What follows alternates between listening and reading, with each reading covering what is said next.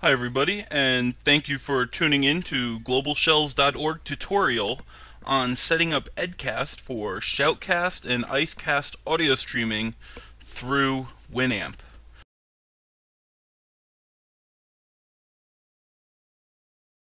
To get started, we're going to go down and we're going to open up our web browser, which sometimes for me that takes a second to load up.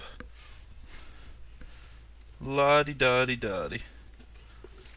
Okay, now that it's open, we are going to go to www.oddsock.org/tools/edcast, EDCAST.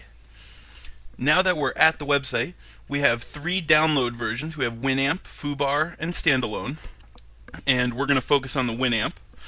So we're going to click the link, download it, and we're going to download it to our download folder, which we'll now open.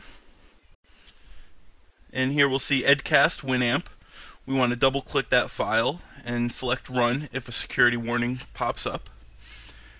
This will go through the process of installing Edcast.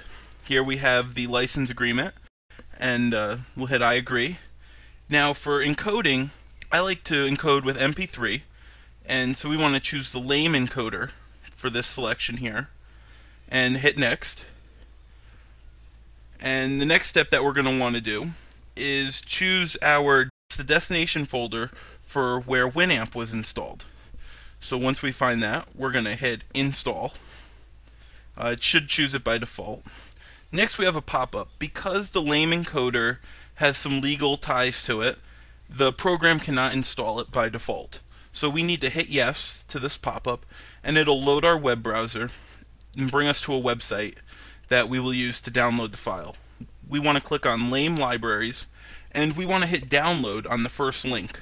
That's the lame_enc.dll. We'll hit download. We'll save it again to our download folder. Once it's finished downloading, we can close our browser, open our download folder again. We can hit close on this screen, open our download folder, and we'll find the lame DLL zip file. We want to unzip it, unarchive it, and choose both the files. Here we're going to either cut or copy the files, and we're going to now navigate to our Winamp install directory.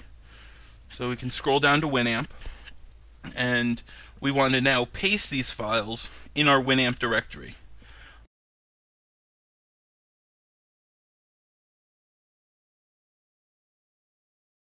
If they already exist, you can move and replace, that's fine. It won't harm the files any. Now that we've done this, we can close our File Explorer, and we can go ahead and open Winamp. We're all set to configure Edcast now. Now that Winamp is open, we want to right-click on the screen, and we're going to go to Preferences. And once we're in Preferences, we now want to scroll down to the DSP/effect page. And that's a tab within the Preferences. And you'll see Edcast DSP is now loaded under the list. Once we click it, it'll load the Edcast window. We can close our Preferences, and now we can get ahead with configuring Edcast. The first thing we want to do is we want to click Add Encoder. And now with the new encoder that was added, we're going to right-click and hit Configure. We want to start by going down to the encoder type. It is set by default to OGG Vorbis, and that's fine, or we can switch it to MP3 lame. When we do that, we have to choose our bitrate. 128 is a good bitrate. 192 is the highest that you're allowed to use on GlobalShellz. So I like to stick with 128. It's a good range where you can get a lot of listeners and not a lot of them complain about the quality of it. The sample rate is fine, the channels are fine. The next step is the server type. Today we're going to be setting up an Icecast 2 server, so we'll make sure that that is selected from the drop-down list. Edcast can handle both Shoutcast and Icecast. For the server IP, we're going to go ahead and enter radio.gshells.org. That is the server that the radio is hosted on. The port is 8000, and our mount point is going to be the username that you were given when you signed up for your shell. For me, that is sircrazy. Now the encoder password. This password is written down on a post in our forums. It was done so only members have access to it, and you'll be able to add this password once you become a member. Next we have our Yellow Pages settings, and what those Yellow Pages settings do is this is when we broadcast publicly, which we do by default. This is what our stream is going to be called. For me, I'm going to name it, we'll name it sircrazy's Spot. This is my place for everybody to come hang out and listen to music.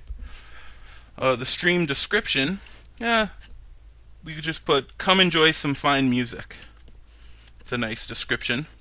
The stream URL, we can either leave this blank, or we can put in HTTP :// oh,